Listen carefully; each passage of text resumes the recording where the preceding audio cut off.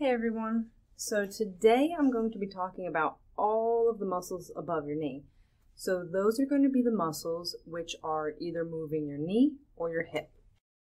Just a reminder, your hip can do flexion, extension, abduction, adduction, lateral rotation, and medial rotation.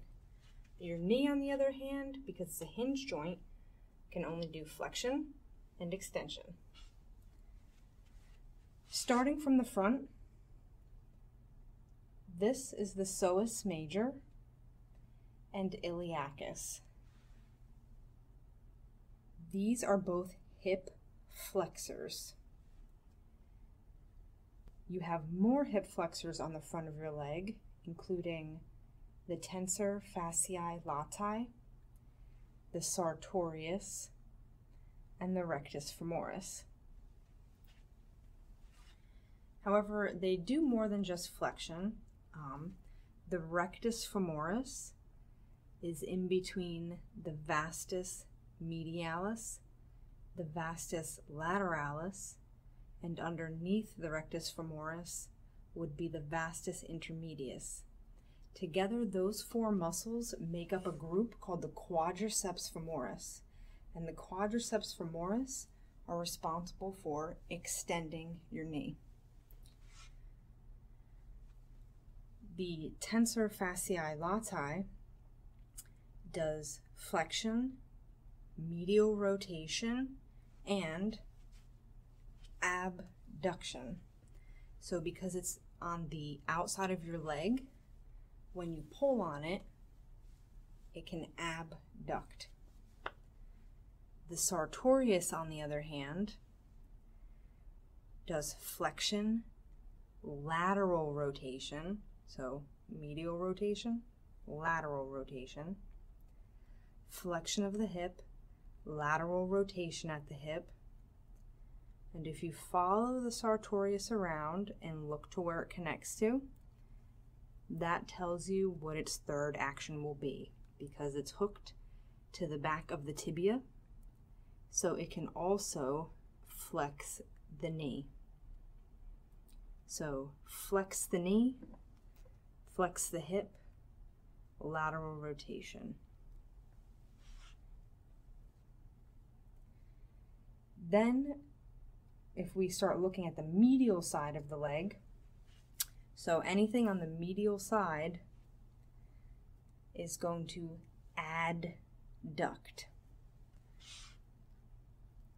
So that would be the pectineus, which we can only see a tiny piece of here. Pectineus, adductor longus. Next to the adductor longus is the gracilis. Next to the gracilis is the adductor magnus. So those are the four adductors that are visible on this model. There's also an adductor brevis, but we can't see it here.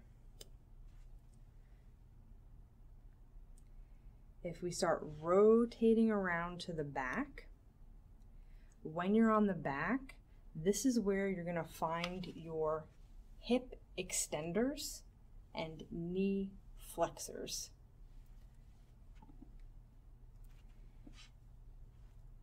So next to the adductor magnus is the semitendinosus, which is laying over top of the semimembranosus. So the semimembranosus is peeking out on both sides.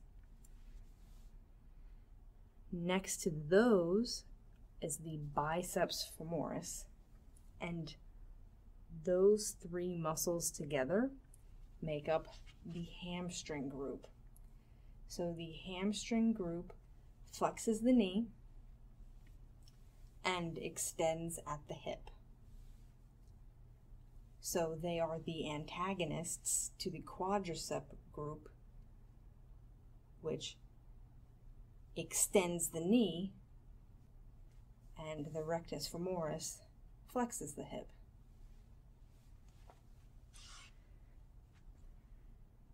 So from the biceps femoris, if you rotate around, first you can see that the biceps femoris has two heads, which is why it's the biceps. And then you'll find we're back to where we started at the tensor fasciae latae. But we're not done because we didn't cover the glutes yet. So this big one is the gluteus maximus.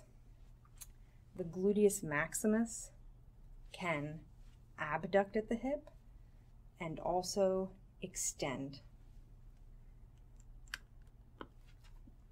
If you take that off, underneath is the gluteus medius. The gluteus minimus is not visible on this model, but it will be underneath the gluteus medius. The gluteus medius abducts and medially rotates. So gluteus medius medially rotates, tensor fasciae latae medially rotates. Underneath the gluteus medius, this triangular muscle is the piriformis. And all the way on the bottom, the square muscle is the quadratus femoris. The piriformis and the quadratus femoris are both lateral rotators. So remember, lateral, lateral, medial, medial.